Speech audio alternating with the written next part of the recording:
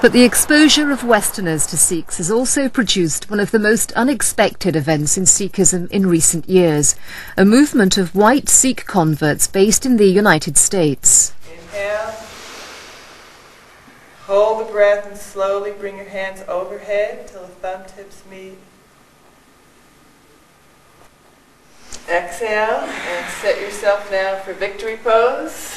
Arms straight out for balance. Legs up at an angle and your body in a V.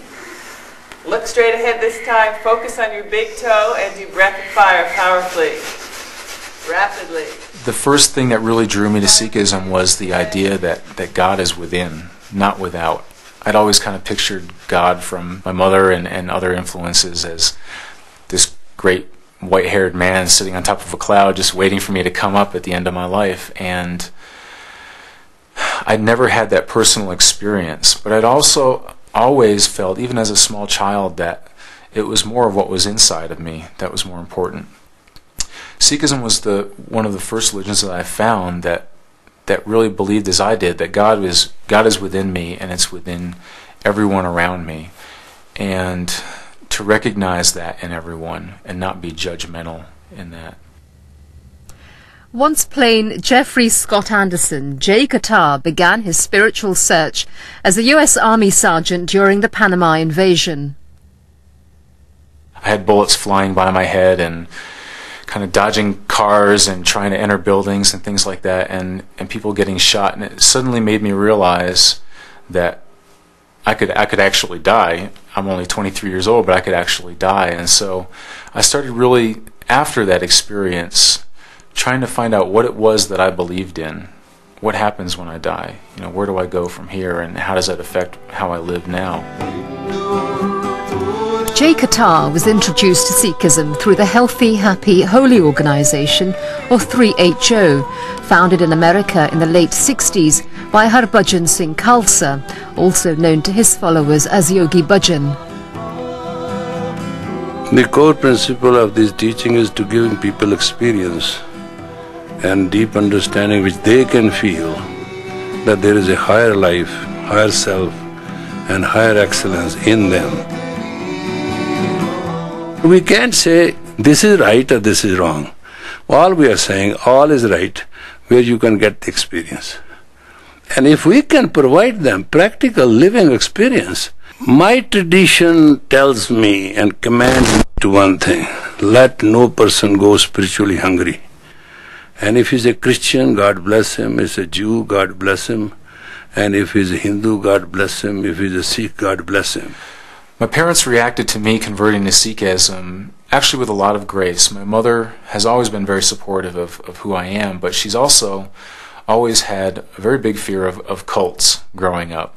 And so her first question to me was, after a long period of silence, was, will they let you out when you want to get out? And I was like, yes, Mom, they'll, I'm not being held against my will here, and I'm not being brainwashed. And she started asking me questions. Well, what do you believe? How do you believe about God? And it's like, well, I believe this and this. And she's like, well, I believe that. And so why do you wear a turban? Well, I do it for this reason. Well, I believe in that. So she started seeing the similarities between how she thought.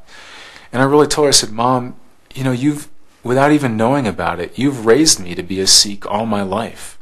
And the truth is, as a good friend of mine put very well, that I have been a Sikh all of my life. I just didn't realize that there was actually a religion or a word for it.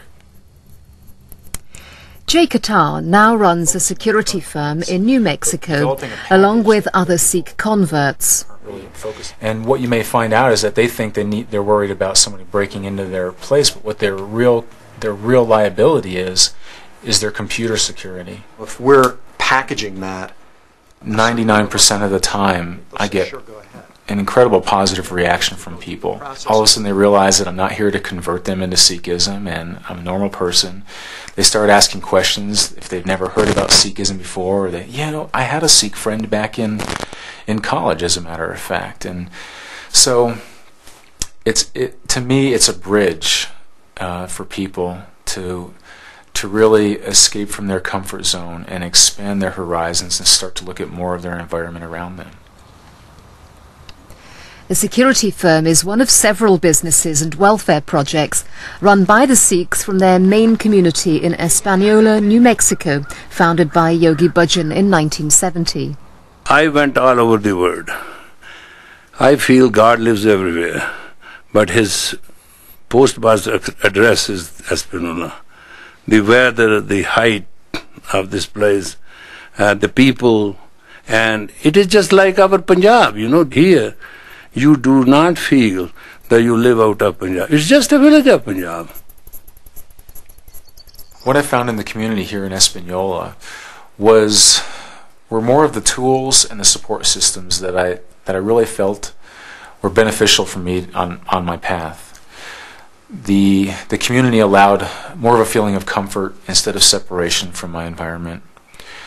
The access to my teacher, the access to Yogi Bhajan was very important to me. You always use this, so and so is dumb. This is a dumb condition. What do you mean by that? What is the purpose of communication? What is the purpose of talking? If people love me for my wisdom, wisdom is the way, and if they hate me for my foolishness, they have every right. But it's not a setup. I'm His Holiness, Sri Singh Sahib, Bhai, Harbhajan Singh, Khalsa, Yogi Ji. But I'm not His Holiness in the sense that my word is final, or my advice is final, or my opinion is final. Every opinion must have objection. Objection, opinion is meted out.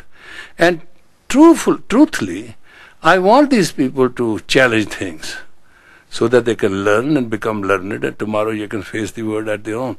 Because I am their yesterday, and they are my tomorrow.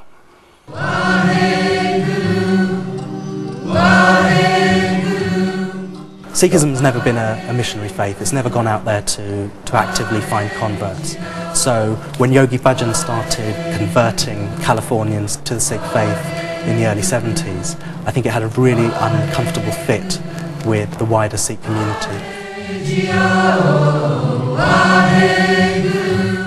What's very interesting about them, though, and what's very refreshing about them as a people, is that they don't have the Punjabi or the very Indian hang-ups that Sikhs, the wider Sikh community, actually has. So they bring quite a refreshing and crisp notion of what Sikh belief actually is. And I think we can learn quite a lot from that.